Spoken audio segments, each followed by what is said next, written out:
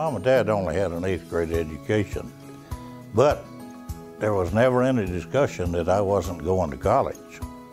I mean, they led a hard life, and they wanted us to go to college.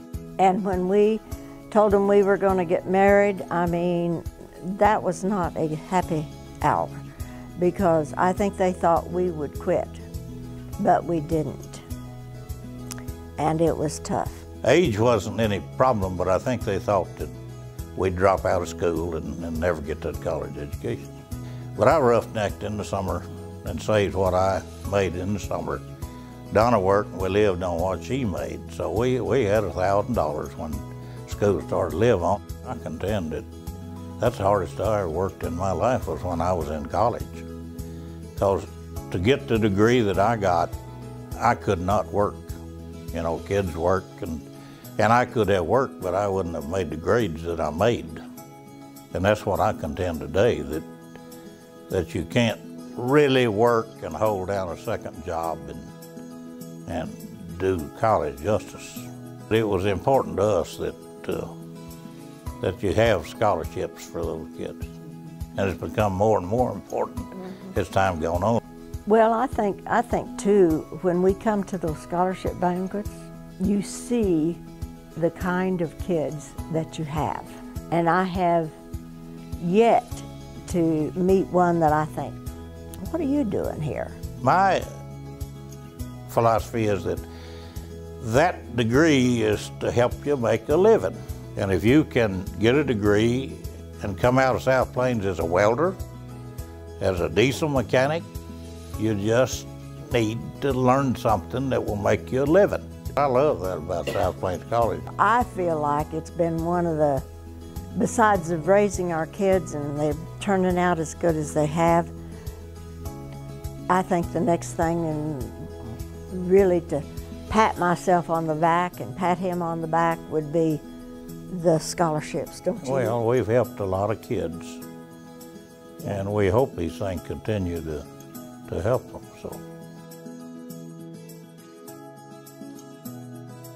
I chose computer science because when I was in high school, I got really into programming, and I just knew that was like what I wanted to do. Like I wanted to work with computers. I actually hope to work in like law enforcement, like with cybersecurity or computer forensics or something like that. I'd like to go somewhere in the electrical field, somewhere within wind turbine energy. I kind of like to be in the field. I'm hands-on more than office. I like to be outside and do stuff like that. Every little girl wants to be a vet, and so I was like, you know, it'll change probably.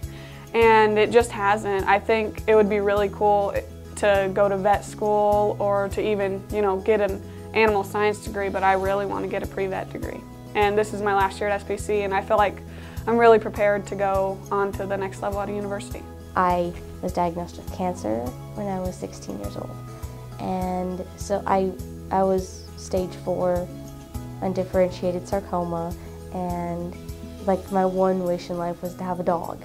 I wanted a dog so bad, and so eventually my mom broke and she bought me a little Chiweenie puppy, right? And that kind of became my therapy dog. Is I was tasked with, you know, making sure it had its food and its water and it was trained and everything, and that gave me the purpose to live enough that I'm here today, and now I want to share that with other people. So I want to do pet therapy and share that experience of the, you know, that there's reasons to live. Here's one. With these scholarships, it's a weight lifted off mine and my parents' shoulders.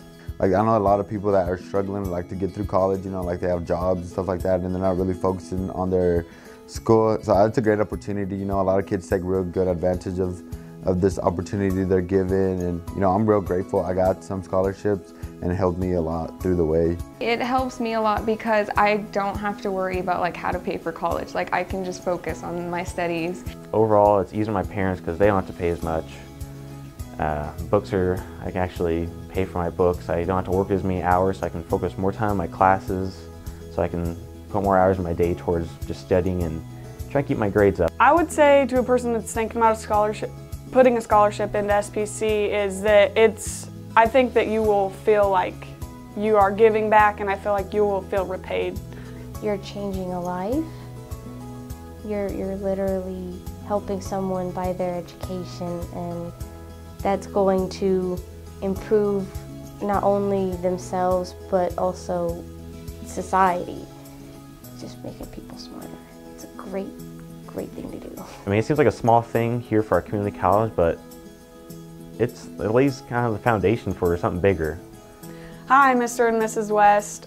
I really want to extend my thanks to you, and I want you to know how much I really appreciate you donating to SPC, and me personally, it's helped me so much, and my parents are so thankful, and I'm so thankful. If I could say anything, I'd say thank you. Honestly, college was never a solid choice for me back in high school, and I honestly didn't think I would be able to afford it and actually go on this journey. And honestly, if I wasn't able to pay for it, I probably would have never went. I probably wouldn't be here right now. And if it wasn't for you, I don't know where I'd be right now. And so all I can really say is thanks.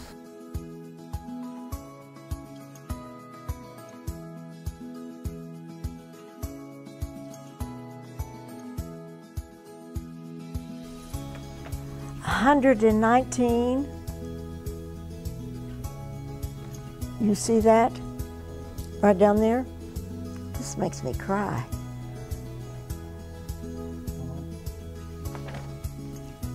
You see? Donna and I had considered giving money for medical research, and that's good. It'd be very good. But in a year, it's gone. And the way we look at these scholarships, Long after Ray and Donna are gone and our kids are gone, that'll still as long as it's South Plains College, these scholarships still be going on. So, well, I had no idea we were talking about. I had no idea. I had no idea it was that much. I would have said, if you'd asked me how many people we were helping, I would have said, well, there were about 22, so I'd probably say max 30. And it's 119. Oh. And they don't have to be our kids. We don't have to worry about them forever. I love that. Well, if they go and graduate, they worry about themselves. They worry about themselves.